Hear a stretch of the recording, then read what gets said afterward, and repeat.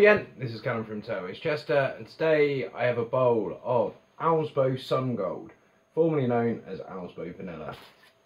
This is a combination of bright and orange mild Virginias, and those are combined with what the manufacturers call super mild orange Black Cavendish.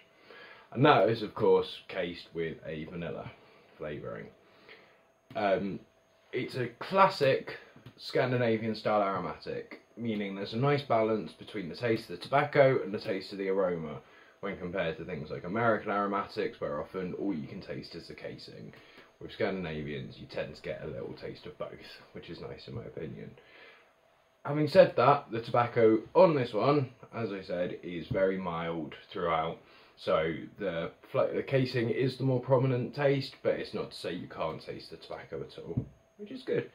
It's quite a nice vanilla. I mean, vanilla is a very tried and true flavour. I always say it's a good place to start because most brands will do a vanilla.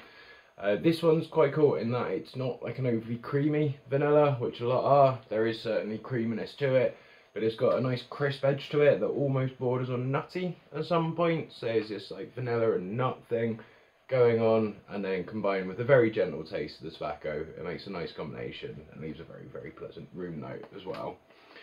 One other thing I want to mention, it's quite, if you can see, pull some out for you, so look at that. It's quite fine cut for a pipe tobacco, and it's really nicely balanced moisture content, where it's not dry, but it's not at all like overly moist. So I have pretty much just put it straight in my pipe and lit it, and it lights really easily, stays burning really easily, and when you empty your pipe at the end, it just falls out brilliantly. So all in all, a very tasty, user-friendly tobacco that I definitely recommend trying. If you do want to try it, it's available as always at turmeaus.com. If you do try it, I hope you like it and let us know what you think. And as always, if you like these videos, don't forget to like, share and subscribe for more in future.